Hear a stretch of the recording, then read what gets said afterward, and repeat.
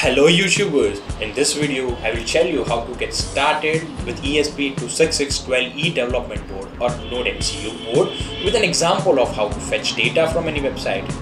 This example we already did before in my previous video, but using this board, that process get even simpler. Okay, so let's get started. So first of all, you need to paste this link into the preferences of Arduino.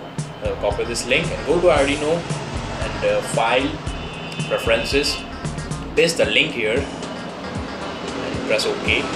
After that, go to the tools and boards and to the boards manager.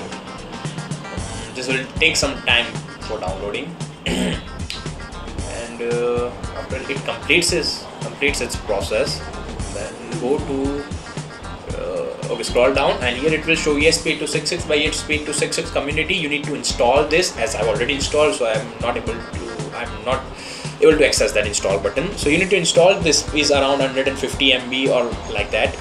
After installation, go to example and go to ESP8266 TTP client and basic of HTTP client. First of all, you need to enter the SSID name and password, that is your Wi-Fi name and password. Here it is SMS and 8 times Q. Then we need to provide the URL and the page link from which we need to fetch the data. For that, we already created an API, application program interface.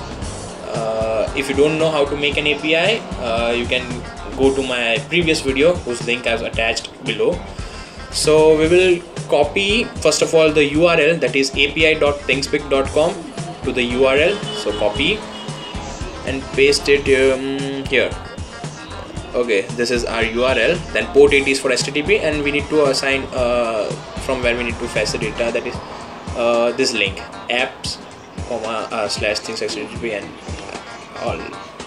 Okay, so paste it after that. Okay, here paste, and that's it. We are done with that. No need to do a single step after that. Okay, just upload this code by selecting proper board and proper COM port, and okay.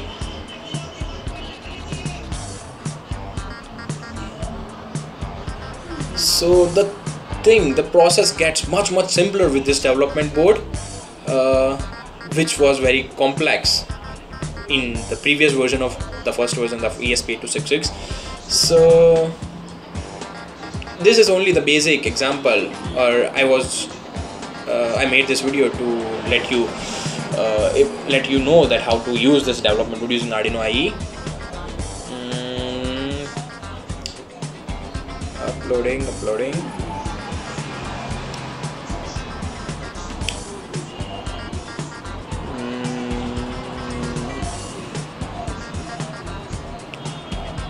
it will take a time. Okay, done uploading. So open the serial monitor, change the baud rate to 115200, and it will show 4, 3, 2, 1, get set, go. Oh, 785 views.